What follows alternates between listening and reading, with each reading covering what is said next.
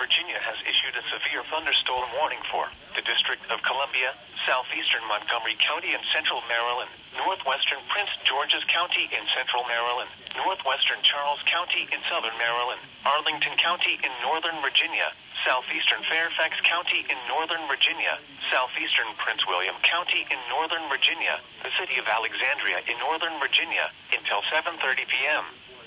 At 6:59 p.m., severe thunderstorms were located along a line extending from near Olney to National Harbor to near Quantico, moving southeast at 35 miles per hour. Hazard, 70 miles per hour wind gusts and quarter-size hail. Source, radar indicated. Impact, damaging winds will cause some trees and large branches to fall. This could injure those outdoors, as well as damage homes and vehicles. Roadways may become blocked by downed trees.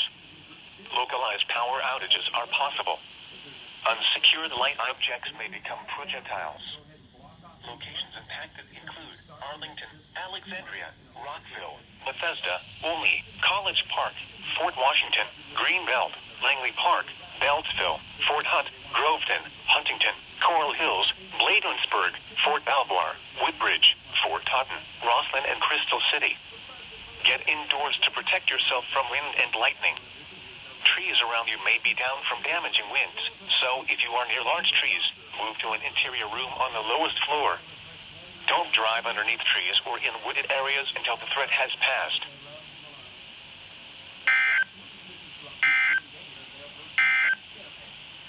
Now for the national... Alright, so not even 5 minutes later, there was a flash flood warning, and now severe thunderstorm warning.